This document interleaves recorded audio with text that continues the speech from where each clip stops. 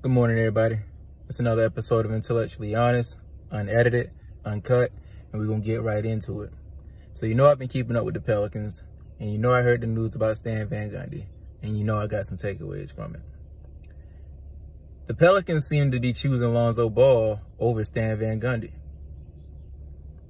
The Pelicans appear to choose Lonzo Ball over Stan Van Gundy. Let's dive into this. I'm about to open up. So, the main issue, first of all, I hope the best for Stan Van Gundy. I said it in almost 30% of my videos. Stan Van Gundy was not the coach for this team. Point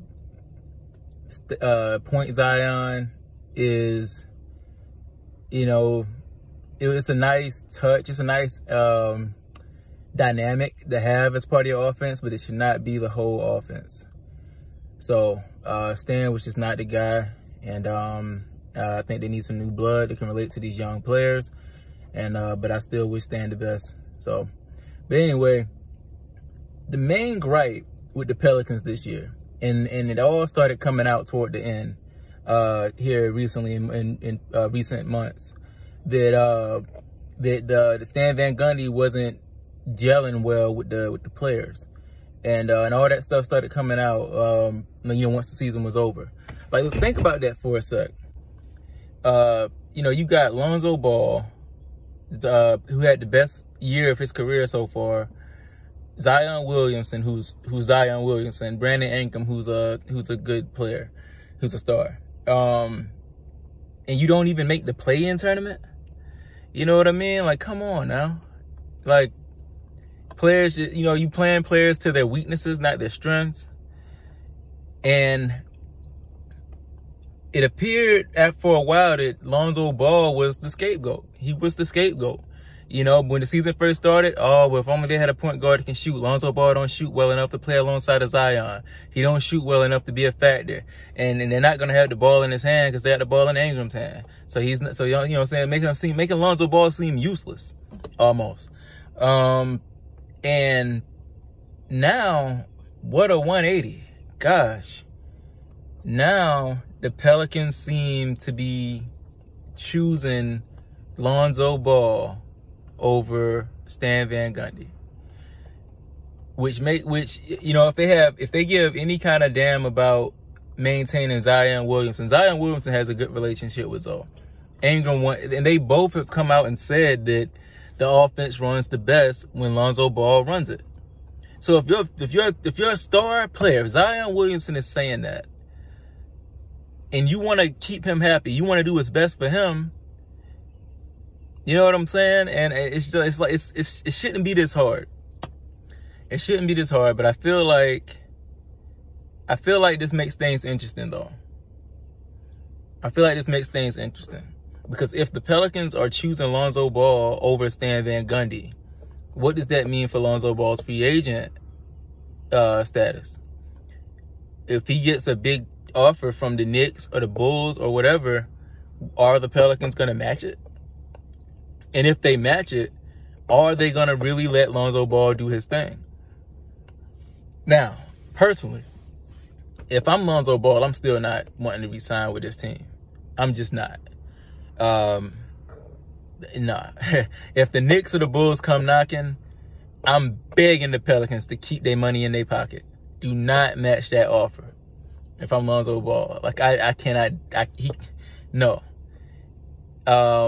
Unless they come out and make a statement or something saying that, hey, you're our point guard going forward. We want you to quarterback this thing. Zion Williamson is a dynamic player, once in a generation type player. He could be once in a lifetime. And we want you to get the best out of him. He seems to like playing with you. We're gonna trust y'all. Unless they come out and say that, if I'm Lonzo Ball and I give any type of damn about my career, I'm out of there. Straight up. Like I said, it's neat. It's an interesting twist that the Pelicans seem to be choosing Lonzo Ball over Stan Van Gundy. And really, let's be real. On paper, This team should be way better. Like, they have, I know some people would gripe about the center position with Adams, and listen, Adams is not trash.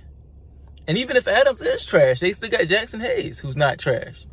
They still got Hernan Gomez. They have good players. Every player on every position doesn't need to be a star. You have 3 really talented young players, 3 stars. Lonzo Ball is a star. Mark my words. Like this, like the great prophet LeVar Ball said, he ain't no freaking role player. He's a star. You have 3 stars. You know what I mean? And this team could be so good, but they have to get some kind of direction. They have to get some kind of direction. Whoever they bring in there next needs to not have their head up their ass and make some smart decisions about how this thing needs to run. Brandon Ingram and Zion do not need to be point guards or playmakers. They need to focus on scoring. I keep saying LeBron James and Steph Curry have the league spoiled, I should say. Steph Curry, he has everybody thinking, all right, anybody, as long as we jack up threes, we can win some championships. But nobody's winning like that except Steph. Dame Lillard does it, but he gets bounced in the playoffs every year. James Harden did it. How many times he been to the finals in the last decade? You know? That one time with OKC, I mean, it's like, I was like 10 years ago, bro. You know? It's like, you know, like nobody's winning us like that except Steph. Just like with LeBron James. They think everybody's supposed to be a point forward. You know, because LeBron James is a beast at it. LeBron James is a point guard. LeBron James is a 6'9". He's Magic Johnson. He's Magic Johnson with Michael Jordan scoring ability. You know, he's that. He's a 6'9" point guard. Let's just keep it real. That's why I didn't understand the hype. Now I'm getting off topic. But anyway. LeBron and Steph got people spoiled thinking that that's how you need to play to win. So they try to make everybody fit that mold. The league, the teams around the league are trying to force their players to fit that mold. Brandon Ingram is not a point forward. I've never seen that work. I went back and watched his Duke highlights. He is not a point forward. I don't know where that came from. I don't know what, you know what I mean? Zion Williamson ain't played point guard since high school.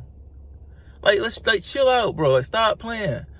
You know what I'm saying? So whatever coach they get in there needs to let Lonzo Ball do his thing. But I don't trust them to do that. So if I'm Lonzo Ball, I'm still getting the heck up out of town. You know, just straight up.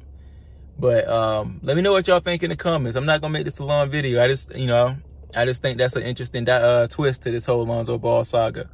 Do y'all think it's gonna convince him to stay? Would y'all want him to see him to stay? Would y'all want to see him stay?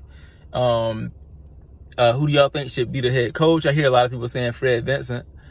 I wouldn't be against that. You know, I feel like he's had the most positive impact on Lonzo Ball's career so far.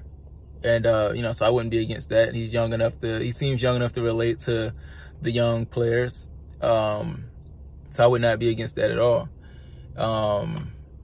Yeah, let me know in the comments what y'all think about this. The Pelicans appearing to choose Lonzo Ball over Stan Van Gundy. Who saw that coming? It's another episode of Intellectually Honest. Signing out. Like, comment, subscribe.